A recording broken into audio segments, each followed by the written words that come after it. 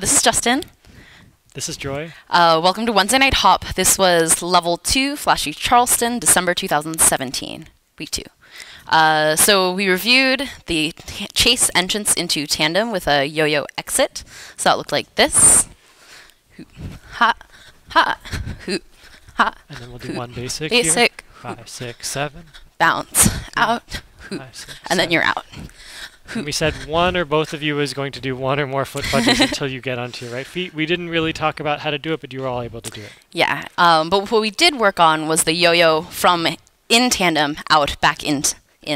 So it looks like this. 1, 2, 3, Ha. 5, 6, 7. Hoop. 1, 2, Ha. 3, 5, 6, Ha. 7, 8. Hoop. Ha. We'll show it from a different angle. How about this angle? 2, Ha. 3, 5, 6. Ha. Hoop. Ha. Hoop. Ha. Hoop. Ha. And one thing And we said, oh, go ahead, Joy. We talked about the lead for this is that kind of if you start thinking about it on your forward kick on the right foot to remove the left hand and place it on my back, then I can rock step, I can rock step into that hand and there's a sink and rebound, which will cause me to kind of stretch out. And because he's still holding onto my right hand, this causes me to turn. And there's a stretch here, and then it causes me to rebound back in. 1, 2, 3, 4, 5, 6. And we compress Ha. in. Hoo. Ha. Hoo. Ha. And sort of the amount of compression you get in is going to be equal to the amount of tension that you get when you're out. Yeah. Um, And then we also talked about, for follows to make this work, one, I do hold my frame pretty more statically than floppy. So rather than just kind of like loosely letting them go anywhere, I keep it here and I go all the way. So when he's asked me to go back and then forward, I'm kind of going as far as I can until I feel him pulling my frame back. And that's what causes me to rebound and come back. we also showed that you could do this with a kick instead of a rock step. So the footwork we had been doing was rock step, kick step, kick step, but you could also do the regular Charleston footwork, and we'll show you that. 1, 2, 3, 4, 5, 6, 7. Here it's rock step, kick step, kick step, rock step. So that's just it's just a variation, but we said when you do it that way, we sort of want it to have the same feel as when we were Or doing there's the this rock kind steps. of rock away even though I'm kicking. Okay. Cool. So that was the first move we did. Yeah, and then we did the turn. So this was an exit from tandem. Ha. 3, 5, 6, Ha. 7. 1, 2, Ha. 3, 5, 6, 7, 8, 1. And we said leaders, I'll show you the other way to do it is we don't have to turn, we can just stay in place. It's just a variation for us. 5, 6, 7. 1, 2, 3, 5, 6, 7, 8, 1. Either way, it's exactly the same footwork for both of us, which is rock step, kick step, and then Keep kicking until you catch here. Yeah, and we talked about for follows arms, kind of keeping these like airplane arms. So rather than having the elbows in or like jutting forward or back, which makes it kind of hard, I keep it pretty low and dropped so that when I'm kicking around, so if I'm just kicking solo, it's like this, and then if Justin catches me, he knows where my hand's going to be because it's consistent and following my frame. So the timing on this is the following. 1, 2, 3, 4, 5, 6, 7. 1, 2, 3, 4, 5, 6, 7, 8, 1. And so we said that leaders, we never want to sort of toss our partner's hand when we're letting go. We want to sort of move our hand at the rate that our partner wants to be turning. So that's true here.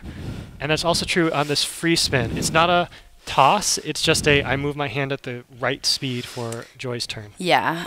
We also talked about how it is kind of lead's prerogative to make sure that they're asking for the right speed of turn so that I can rotate around enough that I hit this on one. Because if they go too slowly, then I won't quite make it. In which case, if the lead kind of didn't give me enough, then I will kind of speed it up to get to catch the kick there. But it is better if the lead gives enough. So then we showed a variation on this move which looked like this. 1, 2, 3, 5, 6, 7. 1, 2, 3, 4, 5, 6, 7, 8. 1, 2, 3.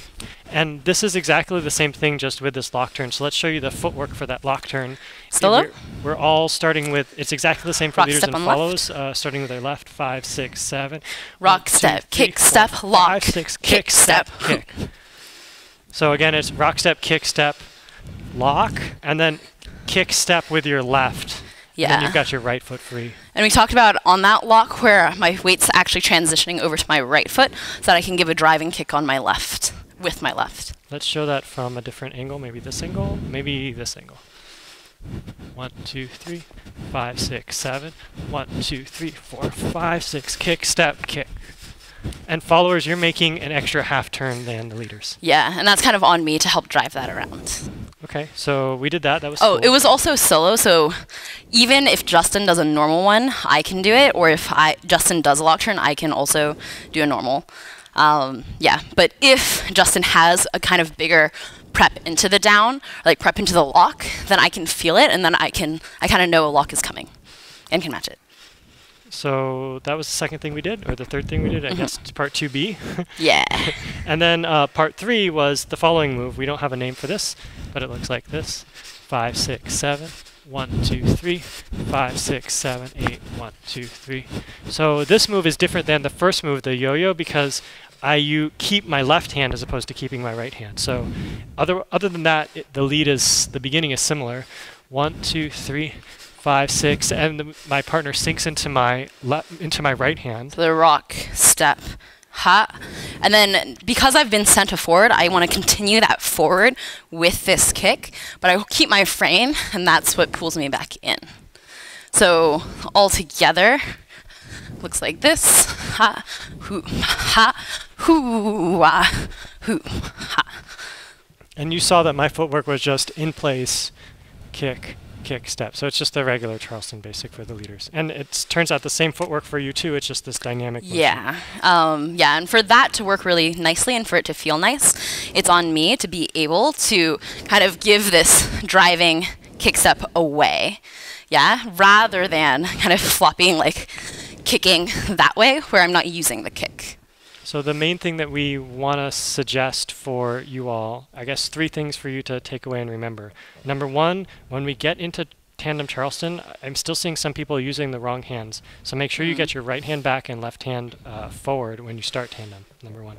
Number 2, whenever we're doing any of these push-out moves, we need to get leaders our hand there pretty early, like maybe on the end of 8, so that our partner feels comfortable sinking in on 1. So make sure you get your hand there early. And number 3 is that what I said once more with feeling, that these moves are really cool, but they're about a feeling between us, and that requires us to make them dynamic and big. And if you make them small, it's not as fun. Yeah.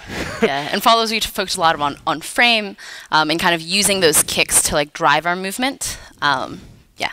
So rather than having them be separate. We have some cool stuff lined up for you next week, and we'll see you then. Yeah. Thank you.